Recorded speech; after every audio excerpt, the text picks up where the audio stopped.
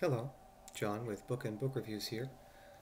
I want to talk very quickly about Nancy Holder's The Screaming Season, the latest installment of the Possession series, a very popular young adult horror fiction series. In this book, Lindsay, the gutsy heroine, has returned, but there are many surprises in store for her.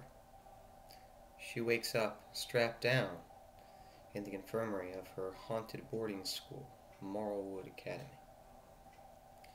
She has no idea why she is there, but she knows that it cannot be a good sign. Lindsay has been possessed by an evil spirit, and she could hardly trust herself. Now it is up to her to decide where to go, whether to flee. She has one opportunity for escape that comes in the form of her ex-boyfriend, or to stay and fight against the evil spirits that inhabit Marlwood Academy, her boarding school.